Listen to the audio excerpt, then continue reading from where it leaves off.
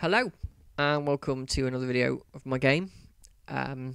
It was originally called The Catalyst, but I've now renamed it to Those Magnificent Men, reference to the film about sort of the early aircraft pioneers. So the two new features I want to sort of talk about.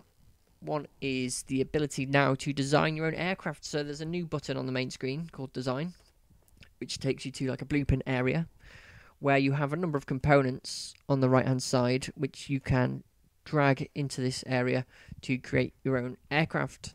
So what we'll do is we'll just create a simple, call it simples, a simple monoplane. So we grab the tail. So there are two different sizes of tail. So this is a small type, this is a large type, funny enough. But we're going to concentrate on the smaller type. So we'll have a small tail, we'll grab a small body, and as you can see the stats will update when the parts get added, and we'll also add a nose or an engine, and you'll see the parts will snap together so that they're all aligned. You need an engine to fly, but you can see here that our central lift is basically over the tail, which is our only wing, so we need a proper wing to bring in, and obviously this main wing dominates the center of lift. Now the distance here between the center of lift and the center of gravity determines your balance factor. You can see if I make them further away, the balance factor drops, and basically the balance factor is how quickly you will be able to turn in game. So if you make it 100%, you get the maximum turning velocity, but we'll only make a simple aircraft, and we'll just get some weaponry as well.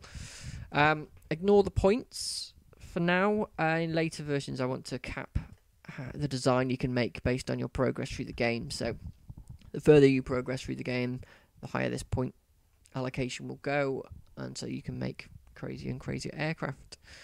For now, it's unlimited, and there's no tests done. In fact, there's no tests done even if you don't have a tail or a wing or an engine. You can just put parts on and hit done, and it will go through.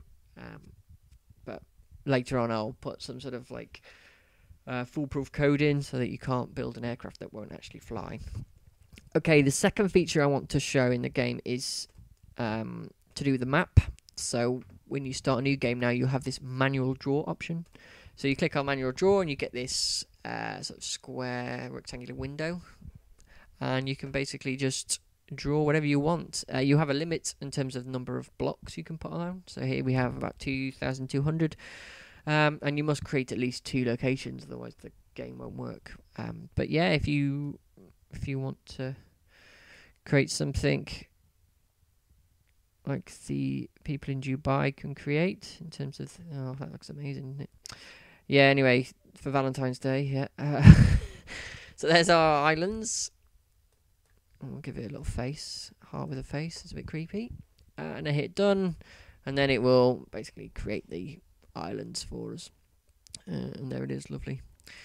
And then the game starts, and you'll see there's the aircraft we designed. You can't select which aircraft type it is. It'll just always give you the last aircraft that you made at the moment. Because, as I said, this is still an alpha, so we're still adding stuff. And then, yeah. Let's just see in action quickly. So we'll just take off, and then you'll see the aircraft in action. So it will appear. The old aircraft that you could select will basically be your enemy now. So you'll see the red aircraft come in. The sprites are all white at the moment because I've got no ability to colour them in yet. But as you can see, they look pretty terrible across